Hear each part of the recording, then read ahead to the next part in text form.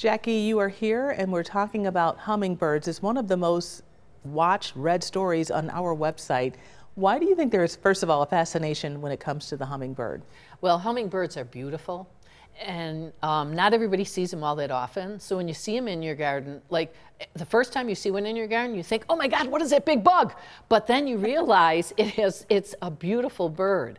And you know, hummingbirds, you can attract them to your garden just like you can attract bees to your garden, right? So hummingbirds, you want to have flowers that are brightly colored, and flowers that are tube shaped, because if you think about their nose being that long needle, they want to go into something, right? So fuchsia, we have pictures behind us of fuchsia they love, daylilies they love, honeysuckle they love.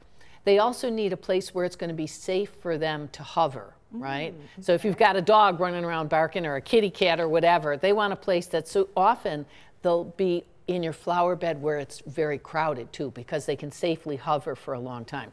But hummingbirds need to eat like tons of food because they expend so much energy from all that flapping.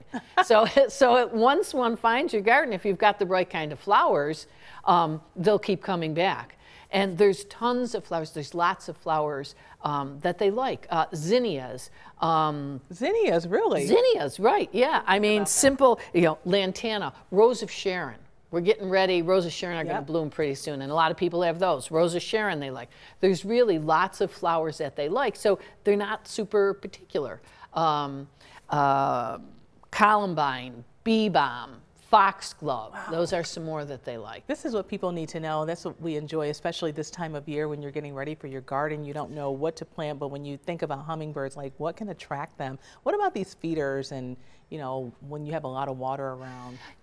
You know, the feeders work, but the downside of a feeder sometimes is that a feeder, you know, because stuff might spill out of it, then you might get a problem with things that you don't want, like mice or rats or other things, right? Because now you've got this wonderful thing on the ground that everybody wants to eat, you know, because it's sweet. Yeah.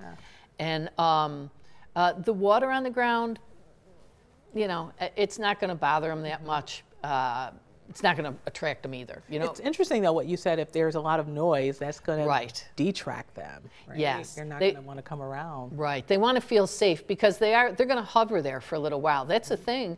That's one of the trademarks of the hummingbird is that they can hover. You know, like a helicopter. Think about it. There's not tons of birds that just sit there and hover while they're feeding. Right. They're always moving. So the hummingbird just sticks its nose into that fuchsia and will sit there for 3 or 4. That's why people can get, like these photos, people can get really great photos of hummingbirds because they're going to sit there for a little while. They will, and they are absolutely so beautiful, and it's nice to know that they're right here in Western New York. Yes, we've always had them. Hopefully we will continue to always have them. Plant a little clump of flowers that they like and put it in a little protected area of your garden bed, and hopefully you'll get, and once the hummingbird finds you, they'll find you every year. I've found, it's been my experience, that once they know it's there, they'll keep coming back. If Jackie Albarella says it, then it must be true. She is our gardening expert. Thank you so much for joining us on WGRZ.com. Great being here.